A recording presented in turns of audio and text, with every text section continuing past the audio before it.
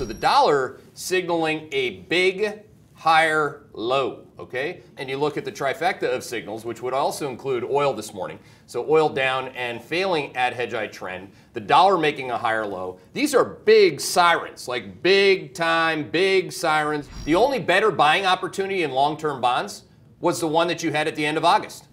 So you get one at the end of September. I mean, this is great. It's not the same price. It's not the same deal. It's not as good, right? It's not like getting Snowflake at $125 a share. It's not like that.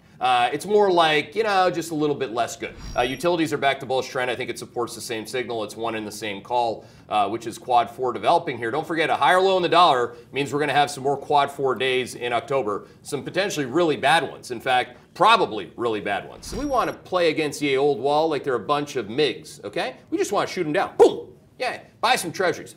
Boom! Sell some Apple. Boom, boom! You got to be able to do that.